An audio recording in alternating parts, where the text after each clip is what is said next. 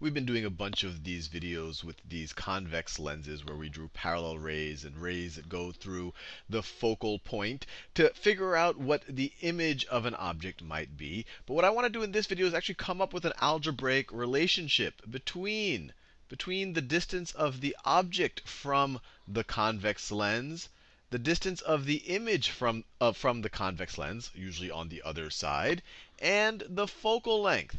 So let's see if we can do this. And just to save you the pain of having to watch me draw straight lines, I drew this ahead of time. And so we can imagine this green thing right here is the object. This is the object, and these two little pink points right here are the focal points. They're a focal length away. And I did what we always do. I drew one parallel ray from the tip of that arrow to the actual convex lens, and then it gets refracted, so it goes through the focal point on the right-hand side and goes all the way over there. And then I drew a ray that goes through the focal point on the left-hand side, and then when it gets refracted, it becomes parallel. And then it actually intersects with that previous ray right over here. And so this gives us a sense of what the image will look like. It's inverted, it's real. In this case, it is larger than the actual object. But what I want to do is come up with a relationship with these values. So let's see if we can label them here, and then just do a little bit of geometry and a little bit of algebra to figure out if there is an algebraic relationship right here. So the first number, the distance of the object, that's this distance from here to here, or we could just label it here since this is already drawn for us. This is the distance of the object. This is the way we drew it. This was the parallel light ray, but before it got refracted, it traveled the distance from the object to the actual lens. Now the distance from the image to the lens, that's this right over here. This is how far this parallel light ray had to travel. So this is the distance from the image to the lens. And then we have the focal distance, the focal length. And that's just this distance right here. This right here is our focal length. Or we could view it on this side as well. This right here is also our focal length. So I want to come up with some relationship. And to do that, I'm going to draw some triangles here. So what we can do is, and the whole strategy, I'm going to keep looking for similar triangles and then try to see if I can find relationships or ratios that relate these three things to each other. So let me find some similar triangles. So the best thing I can think of to do is let me redraw this triangle over here. Let me just flip it over. Let me just draw the same triangle on the right-hand side of this diagram. So if I were to draw the same triangle, it would look like this. It would look like this. And let me just be clear. This is this triangle right over here. I just flipped it over. And so if we want to make sure we're keeping track of the same sides, if this length right here is d sub 0 or d naught, sometimes we could call it, or d0, whatever you want to call it, then this length up here is also going to be d0. And the reason why I wanted to do that is because now we can do something interesting. We can relate this triangle up here to this triangle down here. And actually, we can see that they're going to be similar. And then we can get some ratios of sides. And then what we're going to do is try to show that this triangle over here is similar to this triangle over here, get a couple of more ratios, and then we might be able to relate all of these things. So the first thing we have to prove to ourselves is that those triangles really are similar. So the first thing to realize, this angle right here is definitely the same thing as that angle right over there. Sometimes they're called opposite angles or vertical angles. They're on the opposite side of lines that are intersecting. So they're going to be equal. Now the next thing, and this comes out of the fact that both of these lines, this line is parallel to that line right over there. And I guess you could call it alternate interior angles. If you look at the angles game or the parallel lines or the transversal of a parallel lines from geometry, we know that this angle, since they're alternate interior angles, this angle is going to be the same value as this angle. Right? Because they're both, you could view this line right here as a transversal, and of two parallel lines, these are alternate interior angles, so they will be the same. Now, we can make that exact same argument. For this angle and this angle. And so what we see is this triangle up here has the same three angles as this triangle down here. So these two triangles are similar. These are both, this is really more of a review of geometry than optics. These are similar triangles.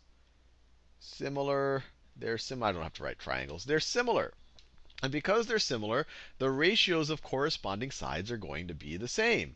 So D naught corresponds to this. They're both opposite this pink angle.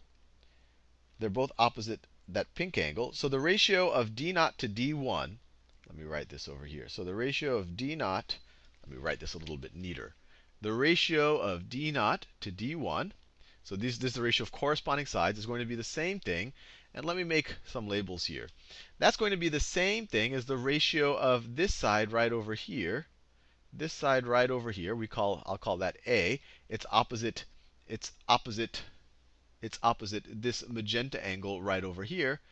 That's going to be the same thing as the ratio of that side to this side over here, to side B.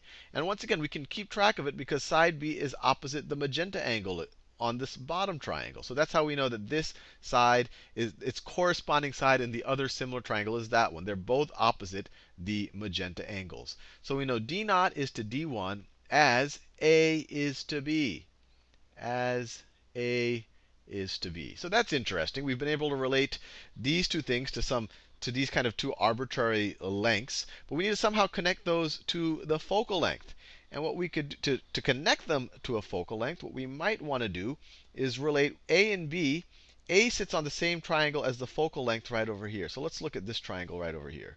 Let me put it in a better color. So let's look at this triangle right over here that I'm highlighting in green. This triangle in green, and let's look at that in comparison to this triangle that I'm also highlighting.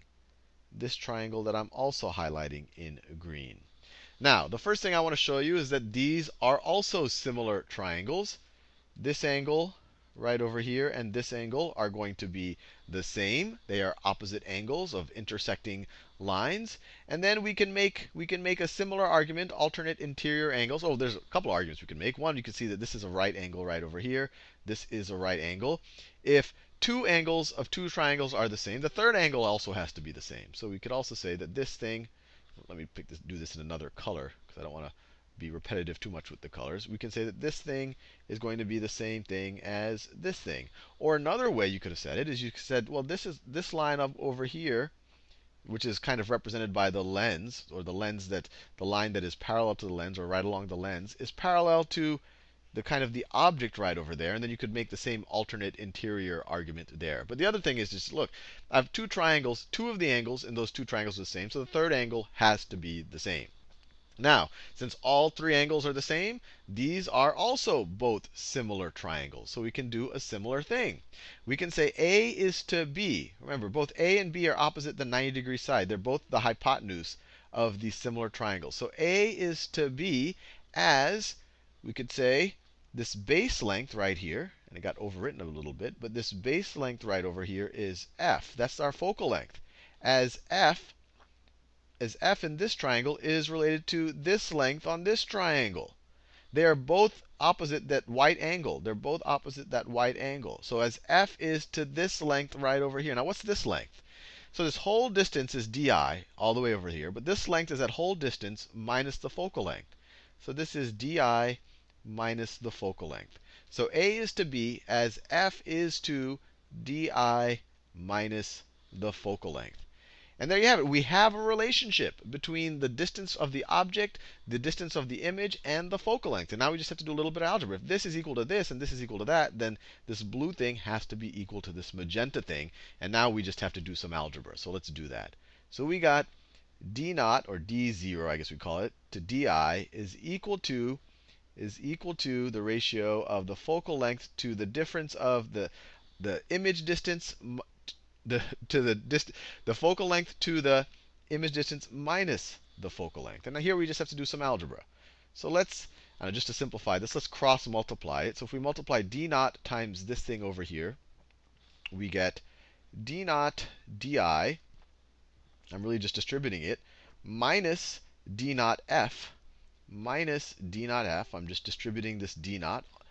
just cross multiplying, which is really just the same thing as multiplying both sides by both denominators, or multiplying with the denominators twice, either way. That's all what cross multiplying is. That is going to be equal to di is going to be equal to di times f. Is going to be equal to di times f. And now we can add this term right over here to both sides of this equation. Now I'm just going to switch to a neutral color.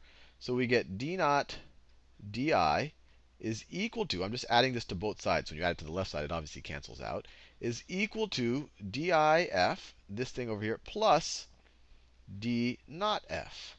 And then let's see, we could factor out an f, a focal length.